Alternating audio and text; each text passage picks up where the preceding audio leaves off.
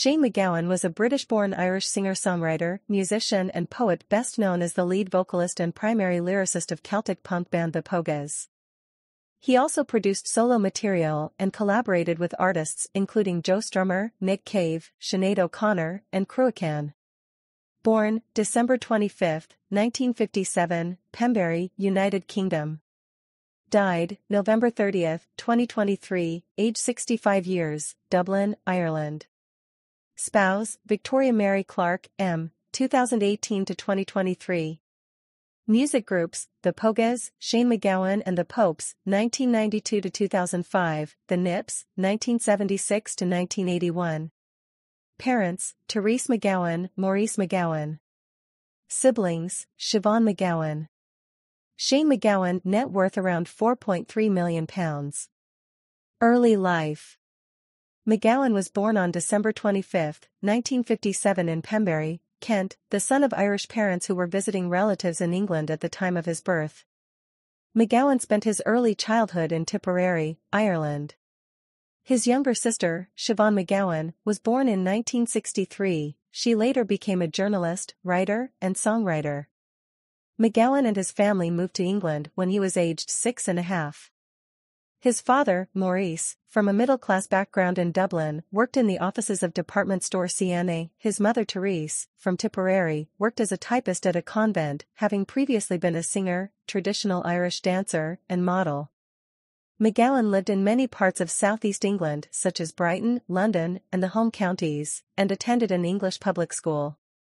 His father encouraged his precocious interest in literature. By age 11, MacGowan was reading authors including Fyodor Dostoevsky, John Steinbeck, and James Joyce. At 13, he was among the winners of a literary contest sponsored by the Daily Mirror. In 1971, he left Holmwood House Preparatory School in Langton Green, Kent, with a literature scholarship for Westminster School. Found in possession of drugs, he was expelled in his second year. At age 17, he spent 6 months in a psychiatric hospital due to drug addiction. While there, he was also diagnosed with acute situational anxiety. Briefly enrolled at St. Martin's School of Art, he worked at the Rocks Off record shop in central London, and started a punk fanzine under the pseudonym Shane O'Hooligan. He was first publicly noted in 1976 at a concert by London punk rock band The Clash, where his earlobe was damaged by future Emodettes bassist Jane Crockford. A photographer took a picture of him covered in blood, which was reported in the music paper NME with the headline "Cannibalism at Clash Gig." Shortly after this, he and bassist Sean Bradley formed the punk band The Nipple Erectors, later known as the Nips. Career 1982 to 1991, leading the Pogues. MacGowan drew upon his Irish heritage when founding the Pogues and changed his early punk style for a more traditional sound with tutoring from his extended family. Many of his songs were influenced by Irish nationalism, Irish history, the experiences of the Irish diaspora, particularly in England and the United States, and London life in general. These influences were documented in the biography Rake at the Gates of Hell, Shane MacGowan in context. He often cited the 19th-century Irish poet James Clarence Mangan and playwright Brendan Behan as influences.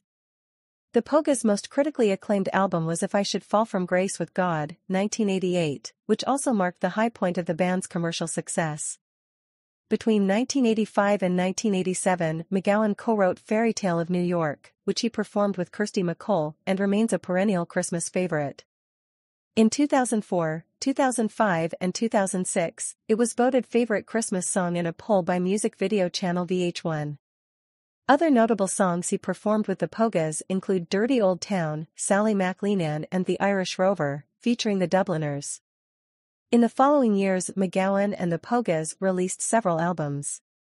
In 1988, he co-wrote Streets of Sorrow/Birmingham 6, a song by the Pogues which proved highly controversial due to its support of the Birmingham Six men wrongly convicted of the 1974 Birmingham pub bombings, but still serving prison sentences for the bombings at the time, and was banned on British commercial TV and radio. Personal life.